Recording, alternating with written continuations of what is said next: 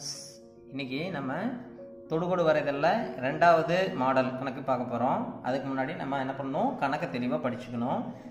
4.5 centimetre ஆரமுள்ள வட்டத்தின் மீது ஏதேனும் ஒரு புள்ளிக்கு மாற்று வட்டத்துண்டு தேற்றத்தினை பயன்படுத்தி தொடுகோடு வரைக.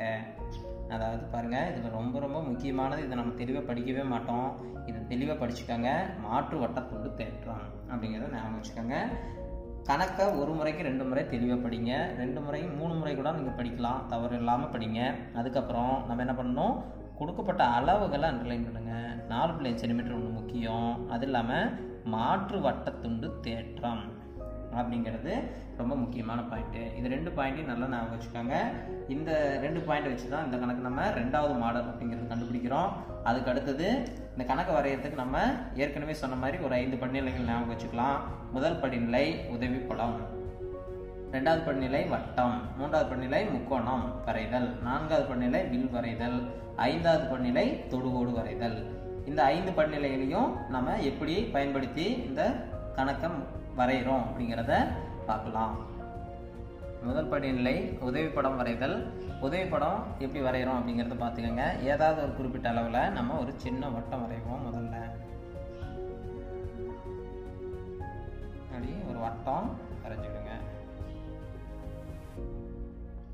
இது மாதிரி நம்ம ஒரு வட்டம் வரைஞ்சிக்கலாம். உதவிப்படம் வரைகிறதுக்கு ஒரு அளவில் வட்டம் வரைஞ்சிக்கோங்க. இதில் மையப்புள்ளி இங்கே பேரெல்லாம் இல்லை, அதனால் நம்ம இங்கே என்ன பேர் வச்சுக்கலாம், கணக்கில் பேர் கொடுக்காதனால நம்ம நாமளாக பேர் வச்சுக்கலாம். இங்கே என்னென்னு பேர் வச்சுக்கிறேன், நான் ஓன்னு பேர் வச்சுக்கிறேன். இதுக்கப்புறம் இதுக்குள்ளே ஒரு முக்கோணம் வரைகிறோம். முக்கோணம் இதுக்குள்ளே வரைஞ்சிட்டு அதுக்கு பேர் வச்சுக்கலாம். முக்கோணம் வரைஞ்சிட்டு அதுக்கு பேர் வச்சிடலாம். இங்கே பி, இங்கே கியூ, ஆர் அப்படின்னு பேர் வச்சுக்கலாம். இது மாதிரி பேர் வச்சுக்கோங்க. இப்போ நம்ம வரைகிறது இந்த கியூங்கிற புள்ளி வழியாக ஒரு தொடுகோடு வரைகிறது தான் வச்சுக்கலாம். இப்போ இந்த இடத்துல நம்ம தொடுகோடு வரைகிறோம்.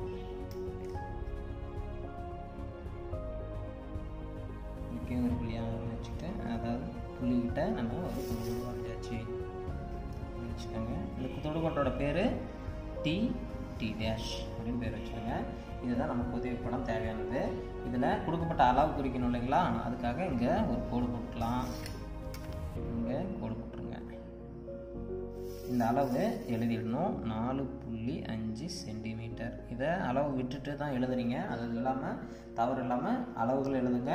இதில் பெயர் வந்து பிக்யூஆருங்கிறத நாம் வச்சுக்கிறது, கணக்கில் பேர் எதுவும் கொடுக்கல. அதனால் நம்ம இது மாதிரி நாம் பார்த்து பேர் வச்சுக்கலாம். எல்எம்என்னு கூட வச்சுக்கலாம். இது மாதிரி உதவிப்படம் வரைஞ்சிக்கோங்க. இந்த உதவிப்படத்தின் அடிப்படையில் தான் நம்ம உண்மைப்படம் வரைய போகிறோம். அதுக்கு இந்த 4 படிநிலைகள் மறுபடி பயன்படுத்த போகிறோம். உதவிப்படத்தில் அடுத்து உண்மைப்படத்தில் அதுக்கு அடுத்தது என்ன பண்ண போகிறோம், வட்டம் வரையணும். எந்த அளவில், 4.5 சென்டிமீட்டர் அளவில் கரெக்டாக அளவு எடுத்து நம்ம வரையணும். பாருங்கள், ஸ்கேல் வச்சுக்கோங்க. 4.5 சென்டிமீட்டருங்கிறது அளவு. இந்த 0 விட்டு வச்சுட்டு 4.5, 4க்கு அப்புறம் 5 சின்ன கோடு. இப்போ 4.5 அளவு இருக்குங்களா. இது மாதிரி அளவு எடுத்துகிட்டு ஒரு இடத்துல மையப்புள்ளி வச்சுட்டு கூட நீங்கள் என்ன பண்ணலாம், ஒரு வட்டம் வரையலாம். இது மாதிரியே நம்ம வட்டம் வரைஞ்சிடலாம். வட்டத்தோட மையத்துக்கு பேர் நம்ம என்ன வச்சிடலாம், ஓ அப்படின்னு பேர் வச்சுக்கலாம். ஓன்னு பேர் வச்சுட்டு இது 2வது படிநிலை வட்டம் வரைஞ்சாச்சு. அதுக்கு அடுத்தது முக்கோணம். முக்கோணம் ஒரு குறிப்பிட்ட அளவில் நம்ம எந்த அளவில் வேணாலும் வரையலாம். அதனால் அதுக்கு அளவுகளெல்லாம் இல்லை, முக்கோணம் வரைஞ்சிடலாம். அதில் வட்டத்து மேலே 3 புள்ளி வச்சுட்டு நீங்கள் முக்கோணமாக சேர்த்திக்கலாம்.